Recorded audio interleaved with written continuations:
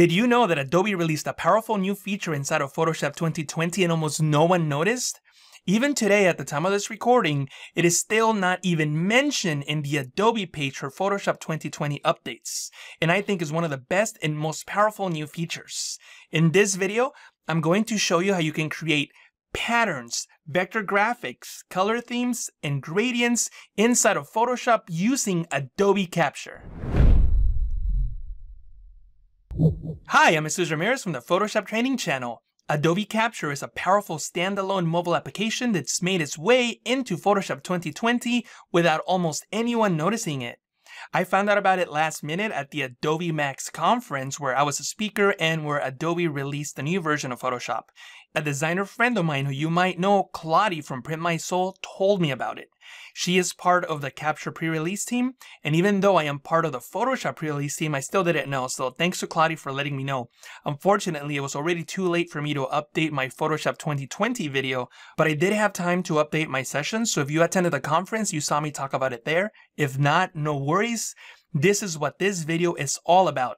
Let me show you how that tool works.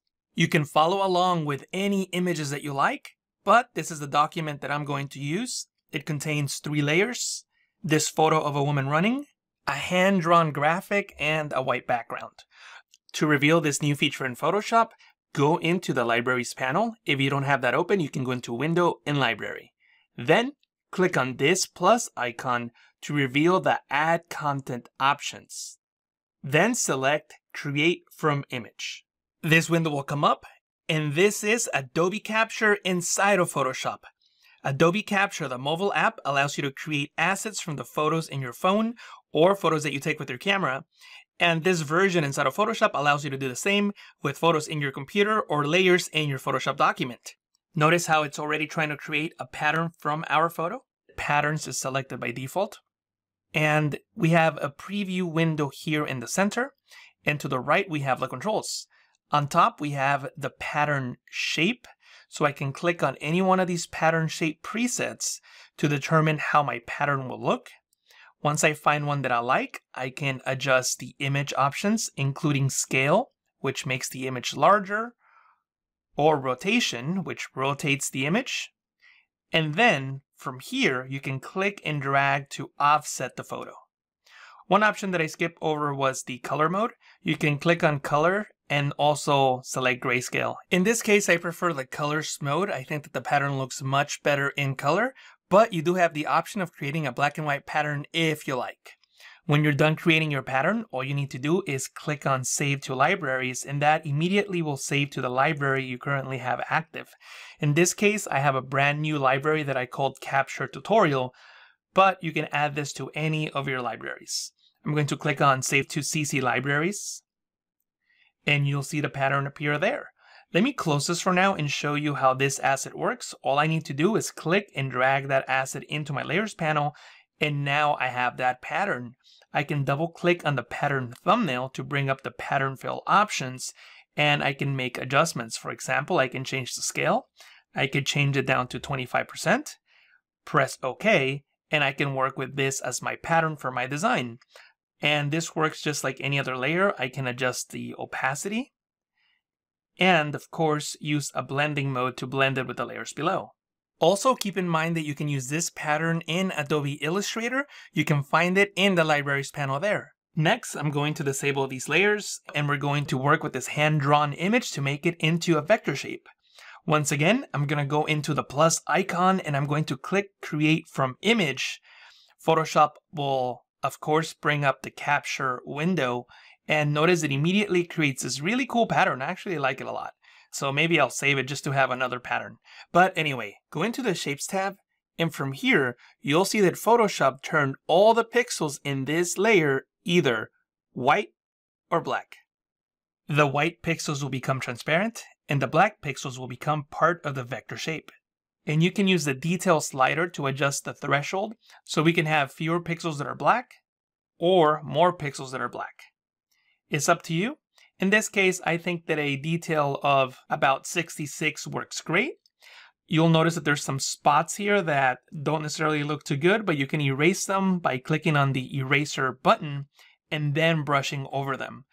If you need to resize the brush, you can click and drag the slider to the right to make it larger, or click and drag this over to the left to make it smaller.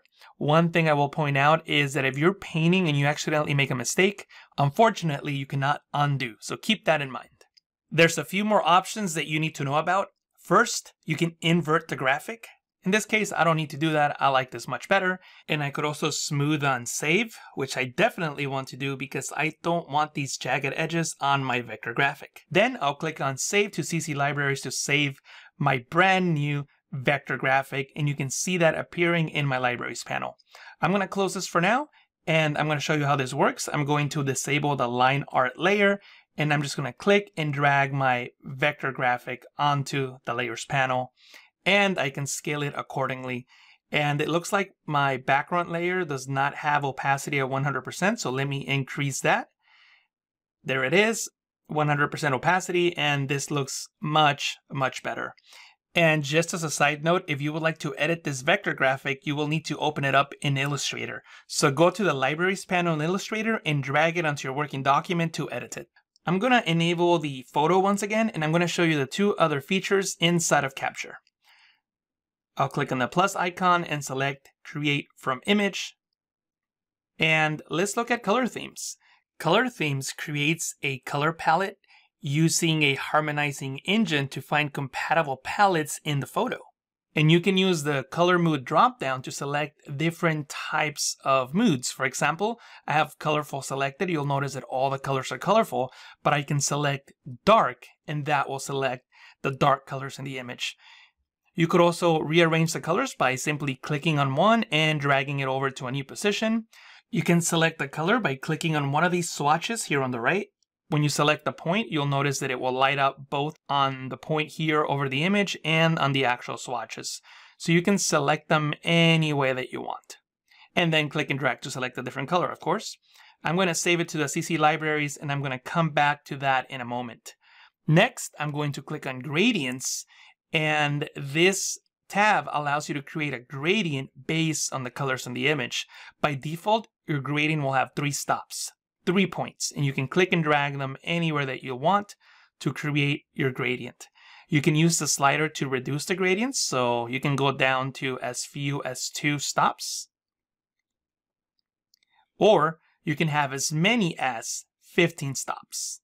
The choice is up to you. I'll bring it back down to 2 stops, and I'll select the green on the tree and the brown on the bricks. Once you have your gradient, you can of course click on Save to CC Libraries to save the gradient asset into the currently selected library. I'm going to close this for now, and I'm just going to show you how the last 2 work. The color themes are really easy to use. All you need to do is click on one of the colors and notice that it automatically becomes the foreground color.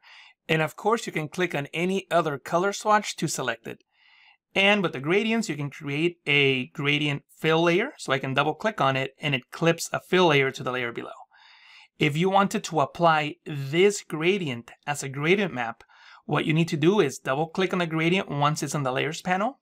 Then click on the gradient to bring up the gradient editor. And from here, you'll notice the name, Capture Gradient 1. You can give it whatever name you want. In this case, I'll leave it at default and I'll click on New. That will appear in my gradients preset. There it is. And I can press OK. I can close out of this and I can delete this gradient fill layer.